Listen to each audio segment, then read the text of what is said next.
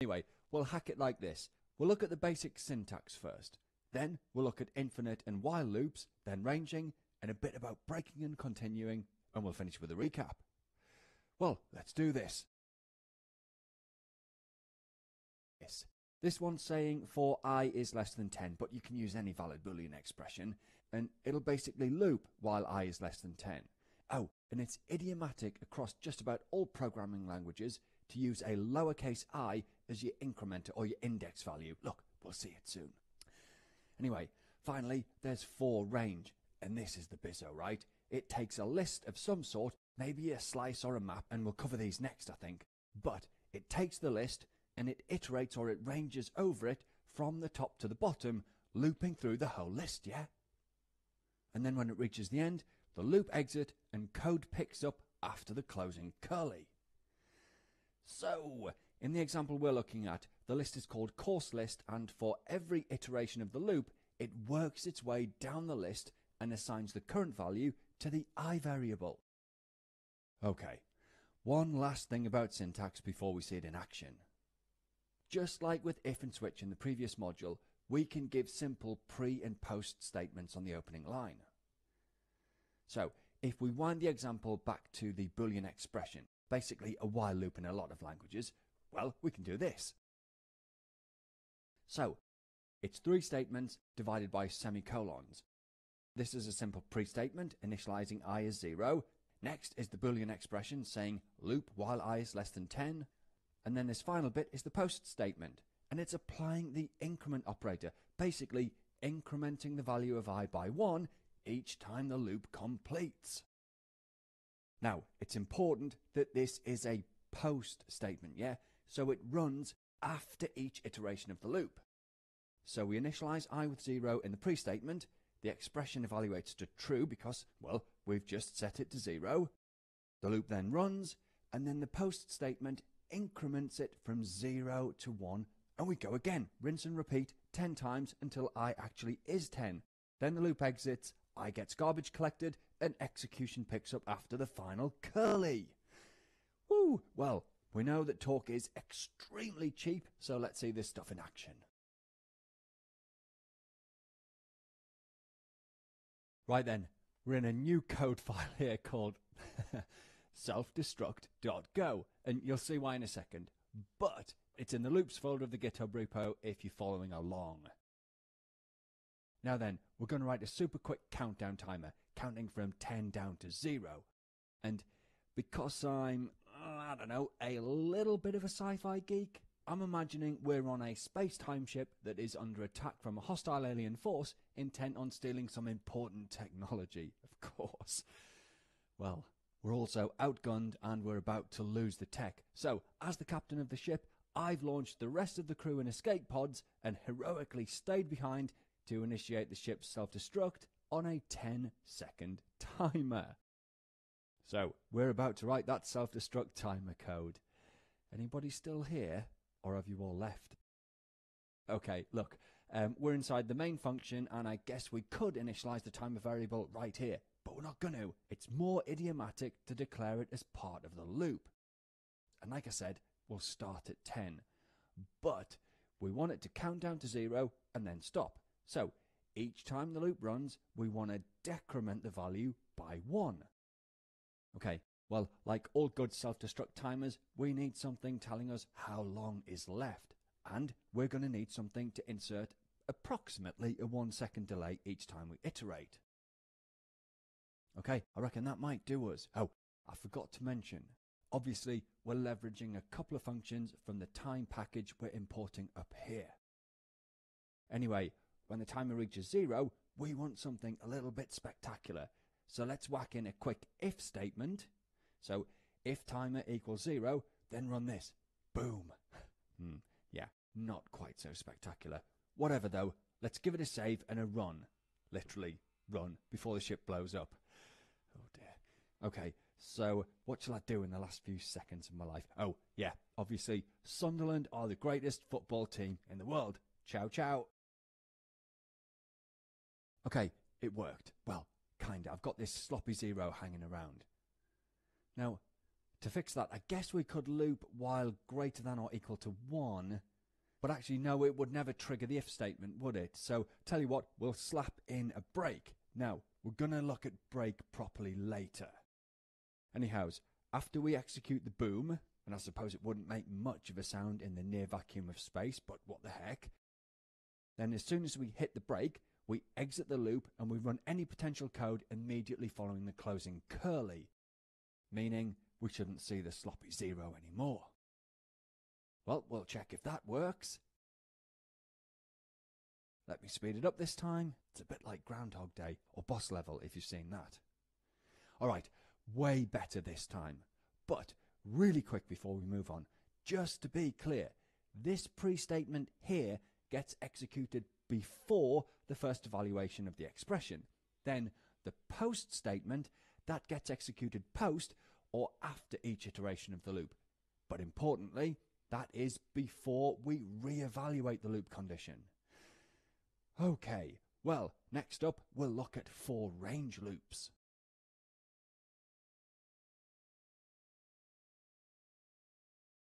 Okay, for range loops. And to demo this, we're back from outer space. I guess I won't back time or something so that we're before the self-destruct. Either way, we're back to our good old Pluralsight courses. Now then, this here is a list of courses in progress, and to make it easier to read, I've split it over multiple lines. Now, technically, it's a slice, basically an unordered list of numbered items. Well, actually, under the hood, it's a reference to an array and the likes, but we'll cover all of that in the next module. For now, all we need to know is it's a list.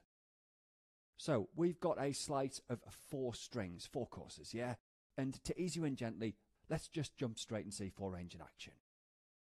So the range command is going to take the list, range over it, so step through it, 1 value at a time until it reaches the end. But it steps through 1 element of the list per iteration of the loop. So the first time the loop runs, it'll get 1 course. The next time, it'll get another, and so on. Now then, with slices, for range returns 2 values each time it loops, the index value and the data value. We've got 4 items in our list, so that'll be indexes 0 through 3. The first time through the loop, it's probably going to get 0 and Docker and Kubernetes the big picture. The second time, 1 and Docker networking. Then 2 and getting started with Kubernetes, and finally 3 and Kubernetes deep dive. Now, for our for loop, we're not bothered about the index value, so we'll ignore that by passing it to the underscore, the blank identifier. But each data value, yeah, we'll hang on to that with the I variable. Then, obviously, we're printing I to the terminal each time we loop, so we should end up printing the names of all 4 courses. Okay, let's save that and give it a go. Alright, just as expected. Now then, we can also nest loops, so loops within loops.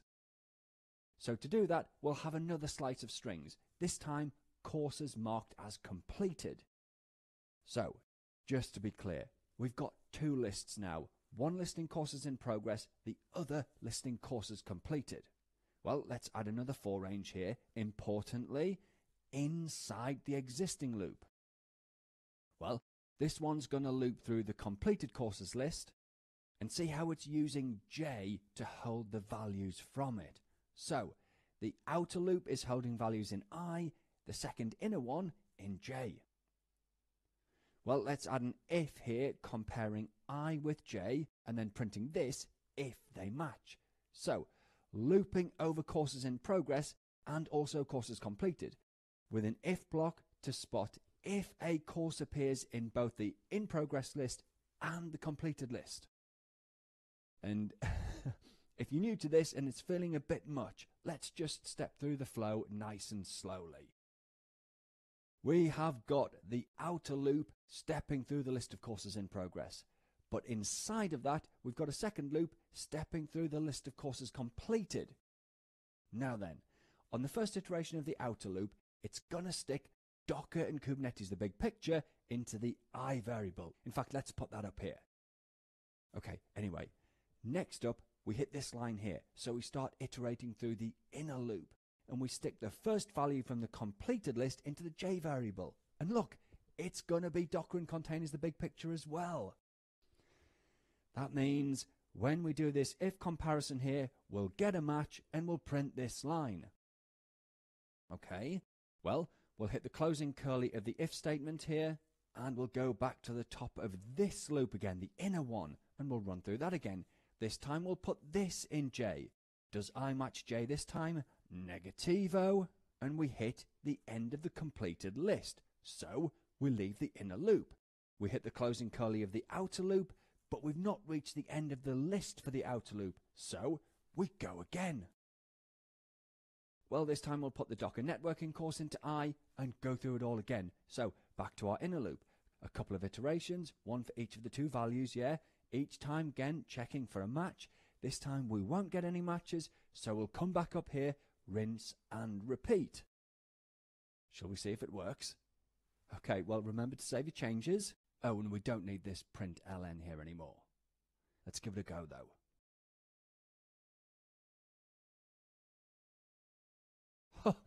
And as if by magic, it works. Now, I know it was a bit of a convoluted example, but we've seen how to nest loops within loops, as well as throwing in some if blocks. Well, time for a quick look at break and continue before we recap everything we've learned.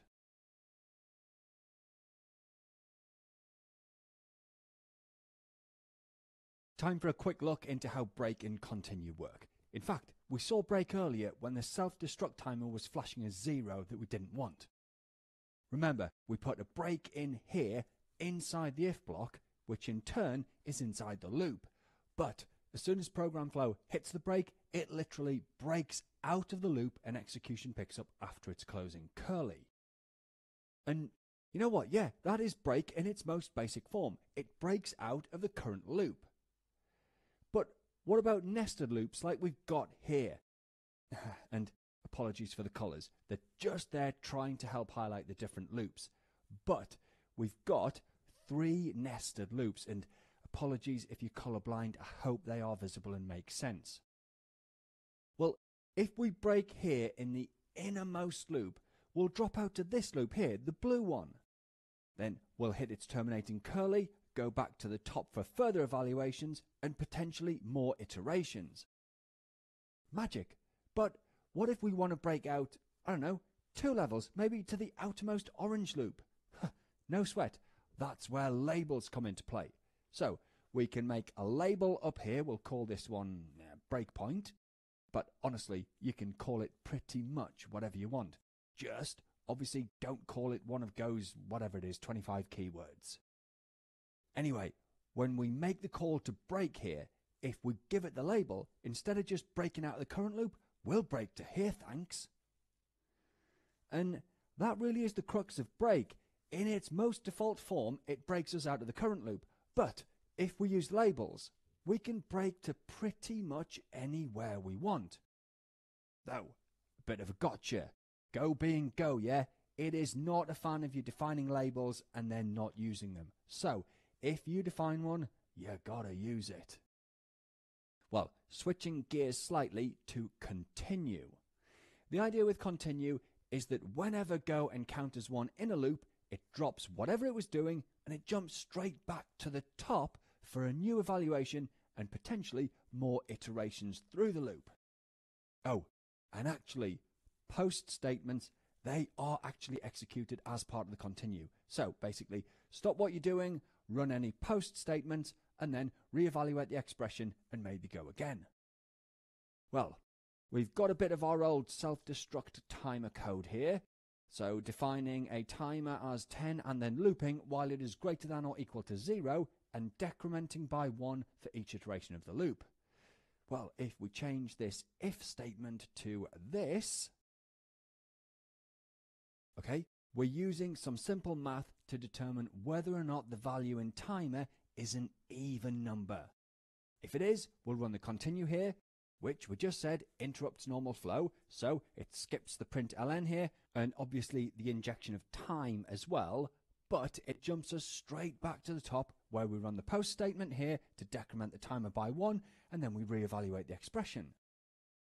Look, basically, we are skipping the print ln every time it's an even number, meaning when we run it, we should only see odd values.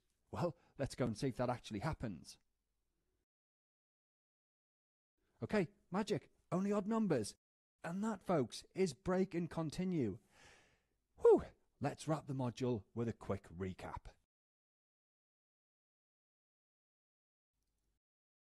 Okay, let's make this quick. Go only has one keyword for loops, for, but it is pretty flexible. It can do infinite loops, traditional while loops where it loops while a Boolean expression is true, and it also does range loops where it steps through a list. So the for keyword on its own is the equivalent of while true, so an infinite loop. If we use it with an expression like this, it loops while the expression evaluates to true. Like I said, a lot like a while loop in some other languages. But then range loops, which look like this, range or iterate over a list, and the loop exits when the end of the list is reached. Well, as well as that, we saw they can have simple initialization statements that run before the loop starts, as well as post statements that run after each loop.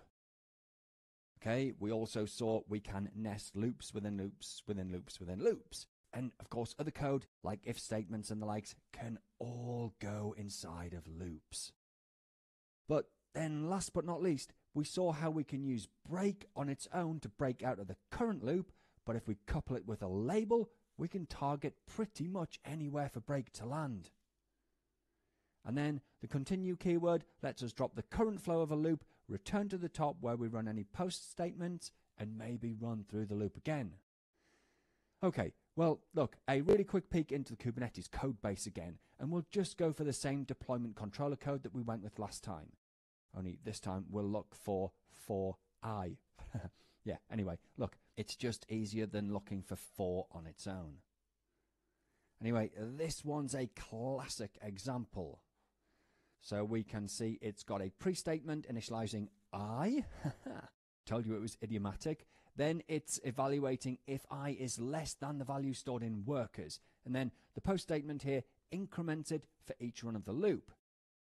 Then, of course, there's code here inside the loop to run, which this time is a call to a function, but it's using the go keyword to start it as a go routine. And I know that might be a bit complicated, but if you've been following along, you'll know that the wait package here must be being imported somewhere at the top, and that this function here is part of that wait package, and it's exposed because it starts with a capital letter. Actually, in fact, if we click this, yeah, look, this is the package it's declared in, and we can even click this, and there it is. But you know what? That's not the point. The point is, you will see for loops everywhere in Go. Massively useful. Okay, well, we're rattling through stuff. Next on the card, arrays and slices.